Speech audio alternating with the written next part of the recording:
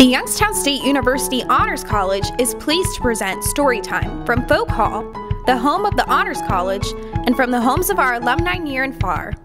We hope the sharing of stories from members of the honors community brightens your day.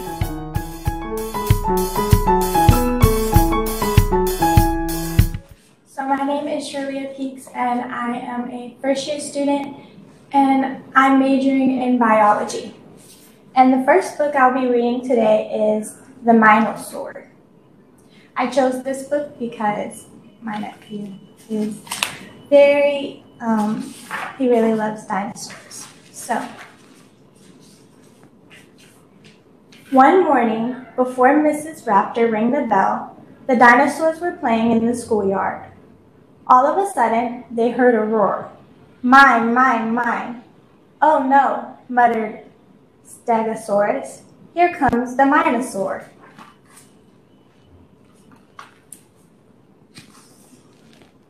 He snatched the jump rope and the ball. He threw the cars against the wall. And then he roared to one and all, mine, mine, mine. Iguanodon said, that's not fair. Triceratops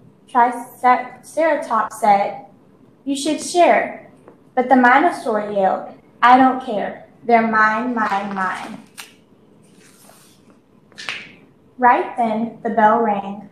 The Mine-O-Saur hugged the toys inside, all mine. You're late, Mrs. Raptor said when the Mine-O-Saur finally came to class. Now you'll have to paint your project during snack time. By the time the Mine-O-Saur finished, snack time was in full swing. The Mine-O-Saur rushed on ahead. He snatched the scones and strudel bread. He bit the butter tarts and said, they're mine, mine, mine. That's our food, yelled Apatosaur. No, it's not, cried Mine-O-Saur. And soon there was a tug of war as he wailed, mine. The rest of the class can go out for recess, Miss Raptor said. You will stay here until you clean up this mess. The Mine-O-Saur scowled and bit into a scone.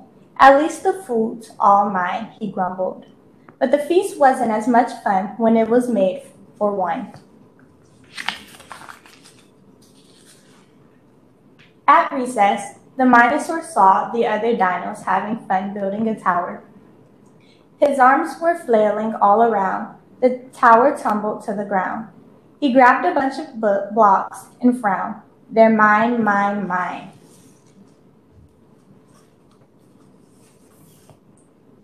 How could you, yelled Iguanodon. It's wrecked now, said Pterodon. The Mine-O-Saur said, oh, come on, these blocks are mine. The dinos rolled their eyes. Finally, Triceratops said, let's go, guys. I don't need them anyway, said the Mine-O-Saur. I'll build a better tower by myself. Look at this, he shouted. The biggest tower ever. But there was no dino around to hear it. At the other end of the yard, the rest of the dinos were laughing and playing. They didn't seem to miss the Mine-O-Saur at all. The Mine-O-Saur began to shake. There's nothing left for me to take. No toys at all. For goodness sake, they don't care. The Mine-O-Saur wanted to laugh and play too, so he gathered up all the stuff that was his and headed toward the dinos. The Mine-O-Saur asked, want some snacks? The other dinos turned their backs. I brought the blocks for us to stack. Come on, let's share. The Mine-O-Saur tried saying, please, I brought some toys, I'll give you these.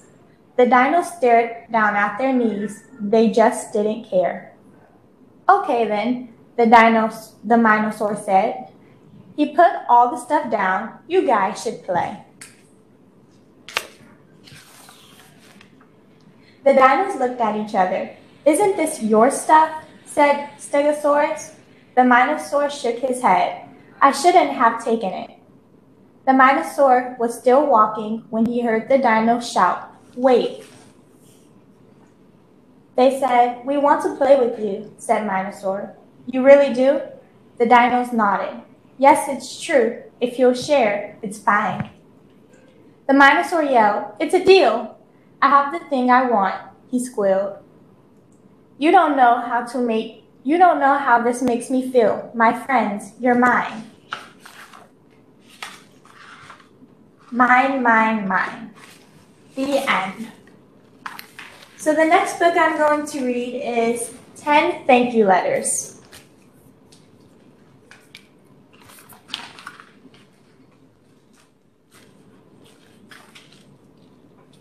It starts off, ring, ring. Hello, Rabbit. Hello, Pig. Want to play? Sure, but first I'm writing a thank you letter to my grandma. She got me this sweater for my birthday. Nice. Hey, I want to thank my grandma too. Can I borrow a piece of paper, Pig, and a pencil? Sure, Rabbit. Dear Grandma, thank you for the marshmallow cake you always bake for my birthday. Love, Rabbit. Okay, Pig. I am done with my letter. How about you? Not yet, Rabbit. I am telling my grandma about the weather. But it's a thank you letter. Why tell her about the weather? I don't know, Rabbit. It's just the way I do it. Whoa. I just thought of someone who deserves a big thank you. Can I borrow another piece of paper, Pig? And an envelope and a stamp too? Dear Madam President, thank you for doing a ducky job. Let me know if you need some help. Love, Rabbit. Done. Are you finished with your letter yet, Pig? Well, no. I thought I'd tell my grandma about how I'm helping my mom with chores. Chores? Why are you telling her that? It's a thank you letter. Because Grandma likes it when I help my mom, and she might want to know how things are going around here. Hey, I just thought of another great person to thank. Can I borrow more paper? Dear Mr. Lappin, in case you were wondering how things are going around here, they are great. Your funny books make my whole class laugh. Love, Rabbit. Aren't you done with your letter yet, Pig? No, Rabbit. I just want to tell my grandma that I laughed so much yesterday, my loose tooth came out. Can I have another sheet of paper, Pig? Let me guess. You thought of someone else to thank. I sure did. Dear Mrs. Pachyderm, thanks for teaching us about brushing our teeth. Now I have clean teeth and a fresh breath. Love, Rabbit. This one's done too. How is your letter going, Pig? Well, I haven't seen my grandma in a while, so there's a lot to tell her. But you keep interrupting. Sorry, Pig. Maybe if you just give me a stack of papers and envelopes and more stamps, I won't have to bother you. Dear Mr. Moose, you are the best librarian. Thanks for finding me so many sports books. Love, Rabbit. Dear Mrs. Otter, thanks for being a great bus driver and never getting lost on the way to school. Love, Rabbit. Dear Mrs. Chicken, thanks for being a great crossing guard and making sure everyone gets to the other side. Love, Rabbit. Dear Mr. Hawk, thanks for always giving me a carrot pop at your market. Love, Rabbit. Dear Mr. Kid, thanks for delivering all our mail. It's a lot to carry, isn't it? Love, Rabbit. There, I am finished. See you later, Pig. I am off to the mailbox to send my letters. Finally, I can finish my letter. Yay, done. But Rabbit used all my envelopes and all of my stamps. Oh no! How will I mail my letter to my grandma now? Ring, ring. Hello, Pig. Guess what? I got more envelopes and stamps for you. And I wrote one more thank you letter. I thought I'd deliver it myself. Here. Thanks, Rabbit. No one ever wrote me a thank you letter before. Dear Pig, thank you for inspiring me and for being generous and for being my friend. Love, Rabbit. P.S. Now are you ready to play catch? Yay, game time. Yes, after a quick stop at the mailbox. Dear Grandma, thanks for sending the great birthday sweater. Did you know my favorite color is purple? The weather has been so cool, so I can wear the sweater every day, even when I am helping Mom wash dishes or sweep the floor. Yesterday, my best friend Rabbit and I were laughing at a funny book, and my loose tooth fell out. Oh well, I will grow another one. Anyway, thanks again for the sweater, and I hope you are well. Love, Pig. The end. The next book I am going to read is called Carl and the Meaning of Life.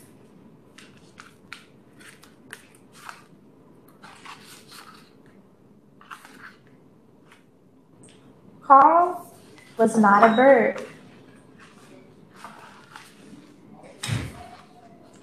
Carl was not a bear or a beaver. Carl was an earthworm. He lived underground, moving, always moving, burrowing, tunneling, digesting dead leaves, feasting and casting, turning hard dirt into fluffy soil day after day.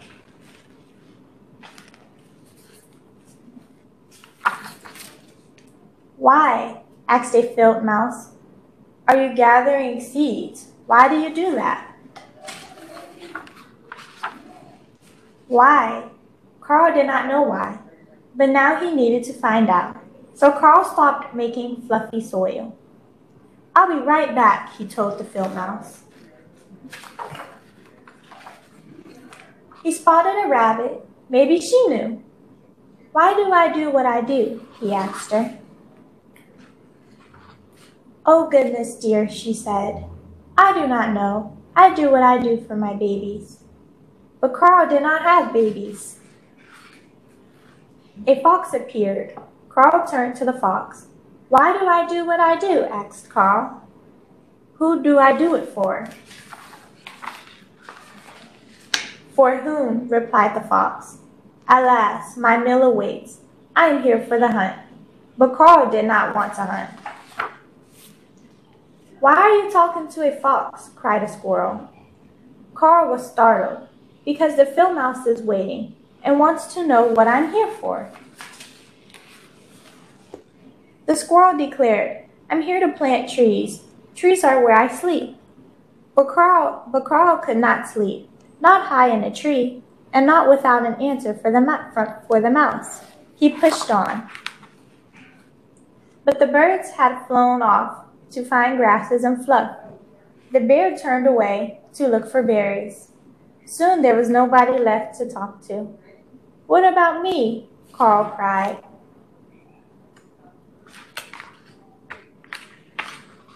The clouds were silent. So was the air. I will never find out, he sniffled. Then Carl heard his sniffle echo, followed by a squeak. I can't find any grubs, a voice cried. It was the saddest ground beetle he ever seen. Carl peeked under a stone. No grubs. Then he poked at the dirt. It was hard like rock. Where was his fluffy soil? Suddenly Carl knew what he needed to do. I'll be back, he promised. For hours into days, weeks into months, Carl munched, digested, left castings in tunnel. He turned that hard dirt back into rich soil.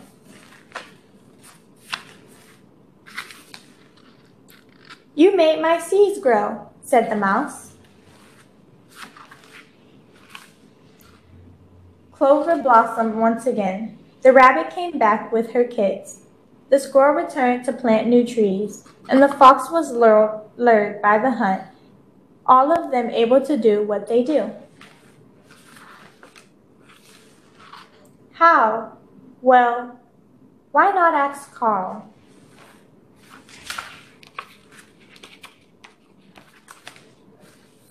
The end. So, I'm going to read one more book. It's called Snowmen All Year.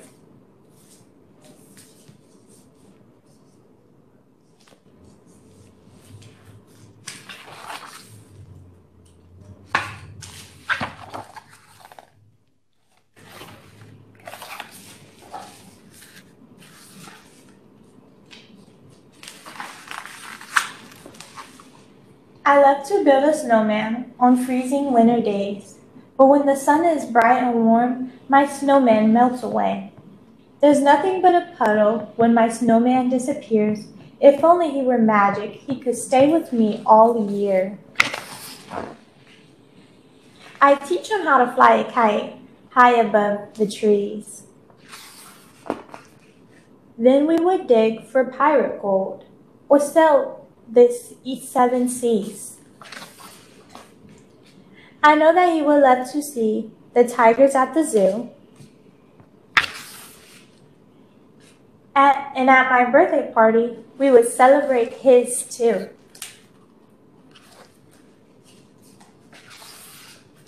We'd go on all the wildest rides at the amusement park. But best of all would be the fireworks lighting up the dark. On stormy evenings, I would play my favorite games with him. On sunny days, I teach him how to dive and how to swim.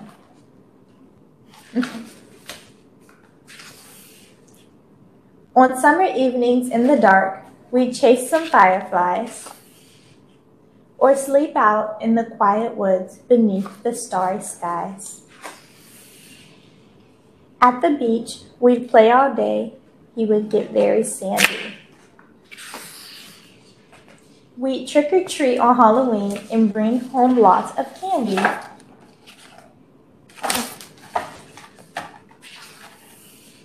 Maybe this is magic snow that will not disappear, and this snowman will be the one to stay with me all year. The end. Hi, my name is Katie Demetrius. I'm a freshman at YSU Honors College. Today I'll be reading you a couple of stories, the first being Are You My Mother? Thank you for watching Storytime, a new program designed to help with literacy and learning, brought to you by the Honors College at the Youngstown State University. The YSU Honors College provides highly motivated students with opportunities to deepen their learning and develop to their full intellectual and cultural potential.